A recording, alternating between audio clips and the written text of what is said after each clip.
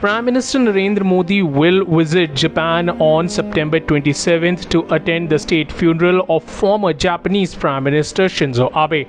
Modi will separately meet Japanese Prime Minister Fumio Kishida during the visit, the External Affairs Ministry announced on Thursday.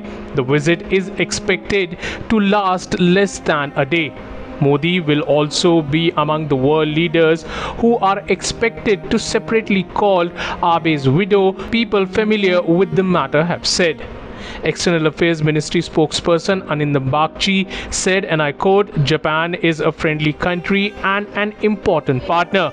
It is nice that the Prime Minister has found time to be able to go despite his busy schedule and be present at the state funeral." Shinzo Abe, Japan's longest-serving prime minister, was assassinated during an election campaign meeting on July 8th.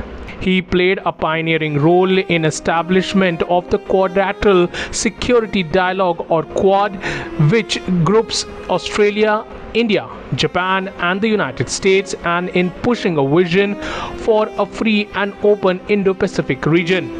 India had declared a day of state mourning to pay tribute to Abe, who played a major role in elevating India-Japan relations and enhancing cooperation in many fields.